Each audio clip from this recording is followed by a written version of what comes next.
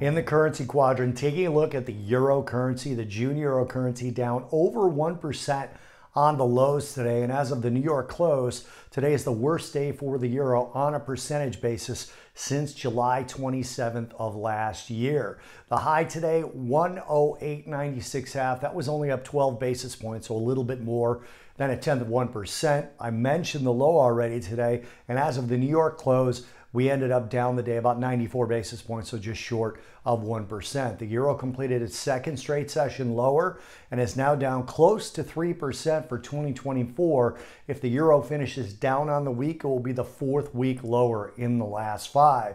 US CPI was part of that push. Higher than expected CPI pushed the US dollar much higher. This is the third consecutive month of higher CPI figures in the US. Bond yields in the US went from down 1 to up double digits, and there were no real huge jumps in the US CPI other than motor vehicles. Basically, almost every category had slight increases, which is sort of a consistent rise in prices over the last 3 months in the US. I mentioned this is the third consecutive month of stronger CPI. That's not really a one-off. That feels much more like a trend, and that pushed the dollar higher, which obviously put pressure on the euro. Also, tomorrow, we have a European Central Bank rate meeting. Economists expect the ECB to leave rates unchanged at the record high that they're at now, 4%.